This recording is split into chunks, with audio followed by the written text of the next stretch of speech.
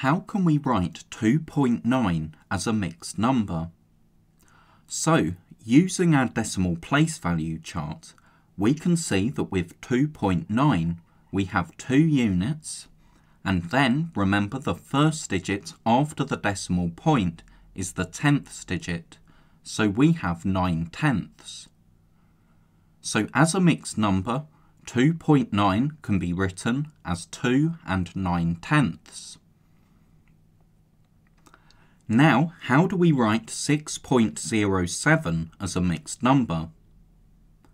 We can see that we have 6 units, or 6 wholes, then we don't have any tenths, and we have 7/100ths.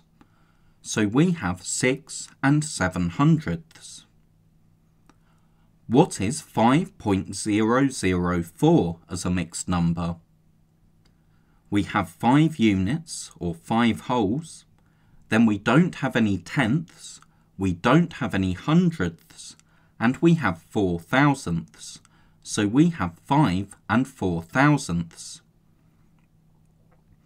Now, here's where it gets more difficult. If we have 5.45, we have 5 units, 4 tenths, and 5 hundredths.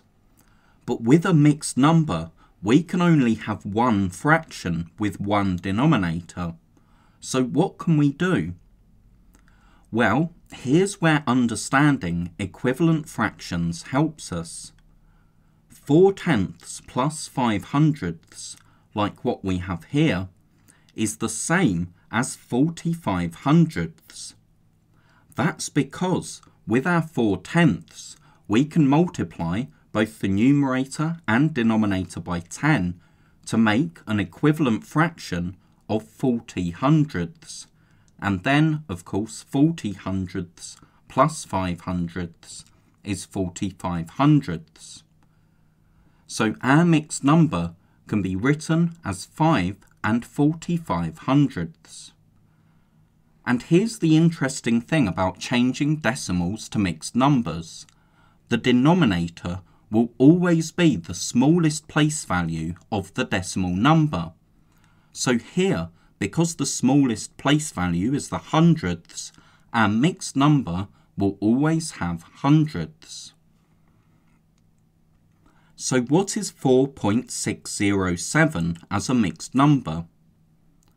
So we have 4 units, 6 tenths, no hundredths, and 7 thousandths. So what will the denominator of our mixed number be? Well, remember, the fraction of our mixed number is always the smallest place value of the decimal number. So because we have thousandths, our mixed number will have a denominator of 1,000. So we have 4 and 607 thousandths as our mixed number. Why is 607 thousandths the fraction of our mixed number? Well, we have 6 tenths, no hundredths, and 7 thousandths in our decimal number. But with 6 tenths, we can multiply the numerator and denominator by 100 to get an equivalent fraction of 600 thousandths. And then 0 hundredths is of course equivalent to 0 thousandths. So that gives us 607 thousandths. But here it gets more difficult. How can we write 6.044 as a mixed number?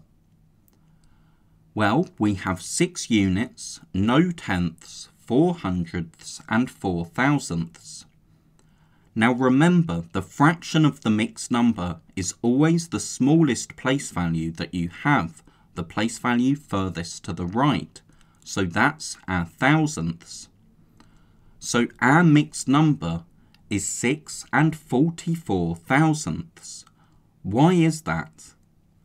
Well, in our decimal number, we have 0 tenths, 4 hundredths, and 4 thousandths. Of course, 0 tenths is the same as 0 thousandths. With 4 hundredths, we can find our equivalent fraction by multiplying the numerator and denominator by 10, and that gives us 40 thousandths. So that's 0 thousandths plus 40 thousandths plus 4 thousandths, which is why we have 44 thousandths as the fraction of our mixed number.